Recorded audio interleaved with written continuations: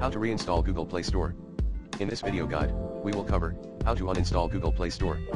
How to reinstall Google Play Store. Question: how to uninstall Google Play Store?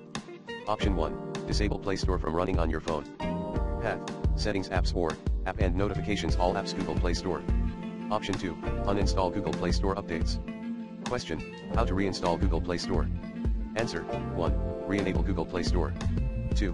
Play Store would re-update automatically, in the background. 3. Update Play Store manually. Learn more: how can I reinstall Google Play Store app?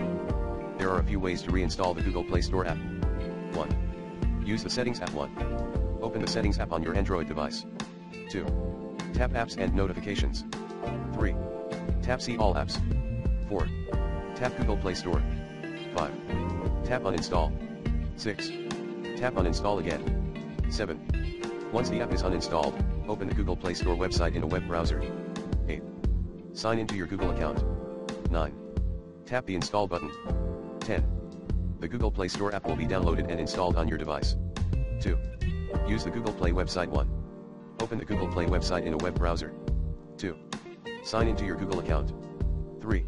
Click the Install button next to the Google Play Store app. 4. The Google Play Store app will be downloaded and installed on your device. 3. Use a factory reset. If you are unable to reinstall the Google Play Store app using the above methods, you can try a factory reset. A factory reset will erase all data on your device, so be sure to back up your data before proceeding. 1. Turn off your device. 2. Hold down the power button and the volume down button at the same time. 3. When the Android logo appears, release the buttons. 4. Use the volume buttons to select wipe data/factory reset. 5. Press the power button to select this option. 6. Use the volume buttons to select yes, delete all user data. 7. Press the power button to select this option. 8. The device will now reboot and the Google Play Store app will be reinstalled.